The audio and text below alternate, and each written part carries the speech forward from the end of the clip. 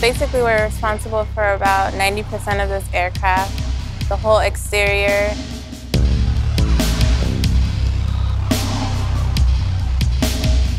Any panel that's on the aircraft, all flight controls, hydraulics, the wheels.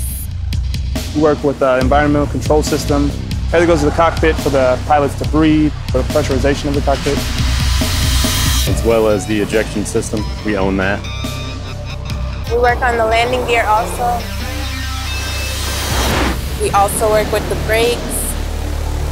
We will take these floorboards off also and work under here. The pedals, we'll work with that, and that brakes the aircraft, and it also moves the rudder in the back, which causes the plane to go left and right. I've always just been really hands-on. Ever since I was little, I'd work on porches and help with the cars, so I just thought this would be the best fit for me. There's so many jobs. We have Boeing here, there's Sikorsky, NASA also. We asked them, like, how do you get a job with NASA? And they were like, do you have any kind of aircraft background? Just apply with us and you could probably get the job.